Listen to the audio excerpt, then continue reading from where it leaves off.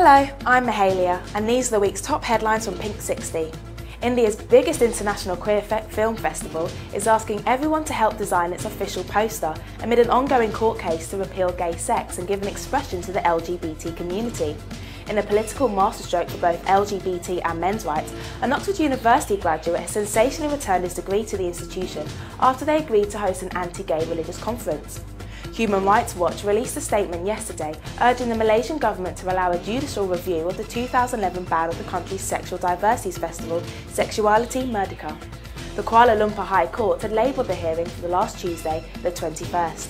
Condemnation from lawmakers around the world and hundreds of thousands of signatures on a petition has not stopped St Petersburg from pushing a bill through the legislature that will criminalise LGBT rights groups in the city.